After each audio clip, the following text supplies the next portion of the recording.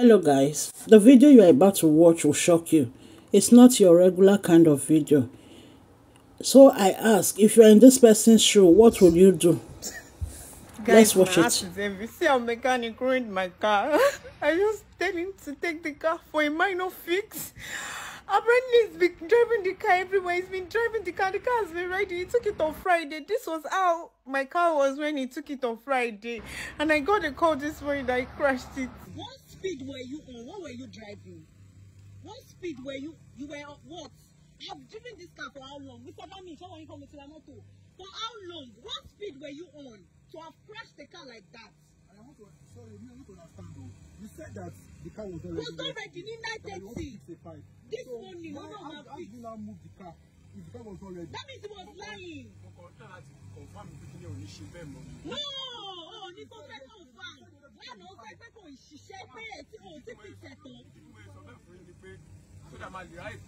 no, that's one thing I hate in my life. That's one thing I hate. See, I know what I'm saying. That's one thing I hate. I hate when somebody just lie, want to take you for a fool because you're a woman. I hate when somebody is not honest. I called you before I slept yesterday. You said that car was not ready. That the car will be ready this morning. So what business was the car that was not ready doing on the road? At that time. I called this guy yesterday night. I called him yesterday night that I should bring the car. He said he has not fixed it. So apparently he has fixed the car. He has fixed it and he was driving it. What kind of speed could somebody be on to wreck a car like this? What kind of speed? And it's a single car crash. A single car crash.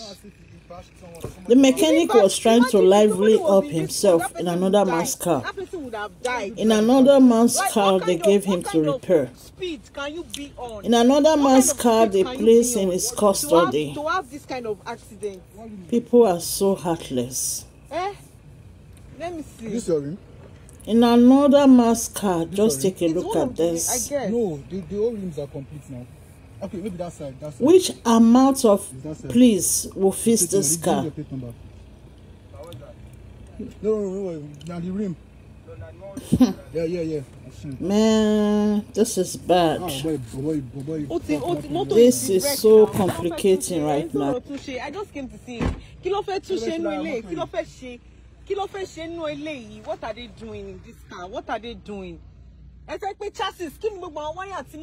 Everything is just gone. Everything is gone. See, everything is gone. Everything is gone totally.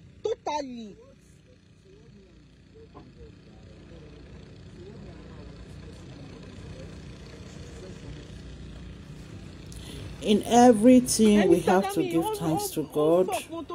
We thank God that the mechanic is alive. Before I called you, when they called you. Me looking at this car, you see that it's almost beyond repair. And for this mechanic to walk out of such car, it is by the grace of God. So we thank God for his life, that he's alive. If somebody was on that seat, that person would die. We thank God. Thank you guys for watching. See you some other time. Bye.